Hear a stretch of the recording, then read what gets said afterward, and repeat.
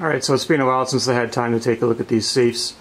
One thing I didn't show you on this access safe here is the glass relocker in it. So we'll take a look at that. So this is a 5240 safe there. It's already open, ready to go. So you can see in this safe, we'll take a look at the Tann in a minute, that this one is also set up for dual custody right from the factory. It just doesn't have the penetration in the front for the second dial. I guess you could go a key dial or a second combination lock or what have you. But there's a big glass plate from here down to here, if you can see that. So if you were to try to drill this, you'd damage that plate. I imagine that it's heat sensitive as well, so if this was to burn, you'd have a problem with that glass. And we moved this fairly roughly. I was concerned we might break that, but luckily we didn't. So you can see this has got a lot of plated parts in it. It's quite nice. It should last a long time.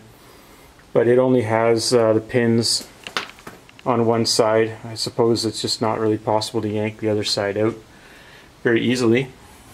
Although you can see the pins on this side are just sort of welded, tack welded, so you might be able to rip the door open, but I don't know.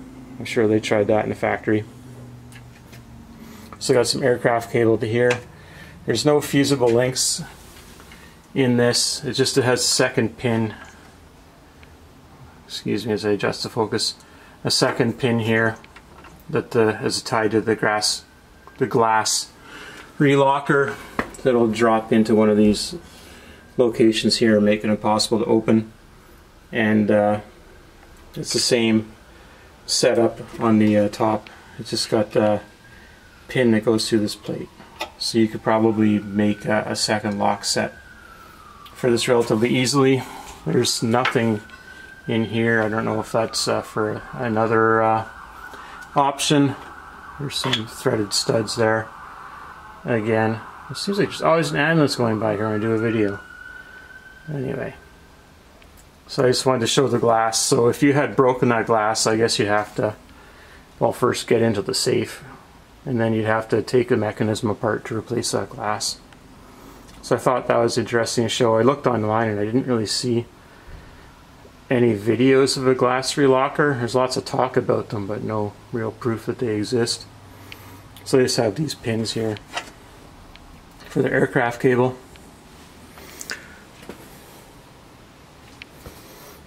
Move the mechanism.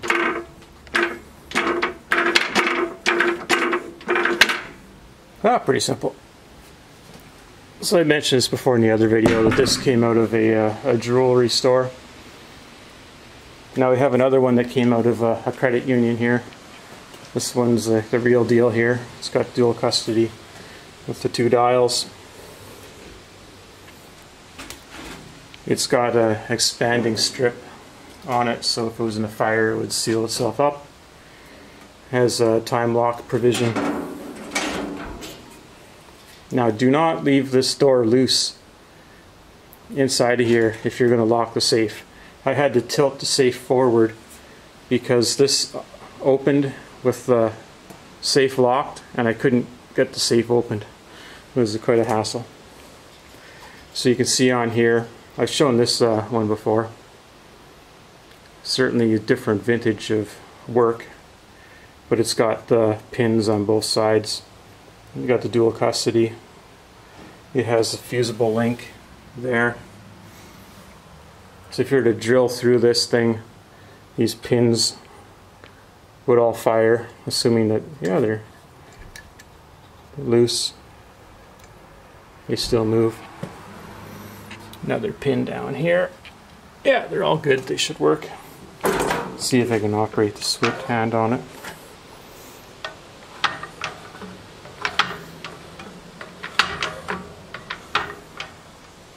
So this has got pins on top. So like I said, this is a completely different level of security on this one.